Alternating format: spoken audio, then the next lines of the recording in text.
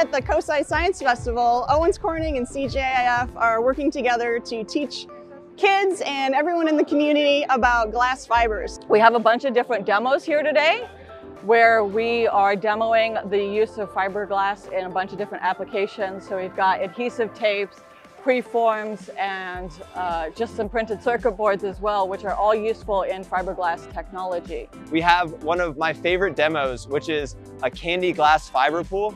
We melt Jolly Ranchers in a beaker, and then we stir a wooden stick, and we see how far we can pull a fiber. The material science field has been instrumental in my education and upbringing. Because of that, I want to start bringing the contribution of science and STEM education towards younger and younger students so that they can get the opportunities that I did.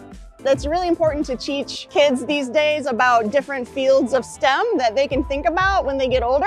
And material science and glass science and ceramic science especially is a field that is growing more and more each day. I had no clue what material science was.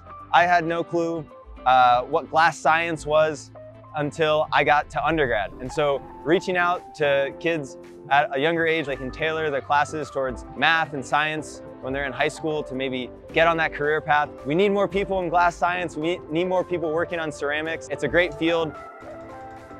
It really is important, not only for a well-rounded education, but also to get those practical hands-on experience that is so useful later in life.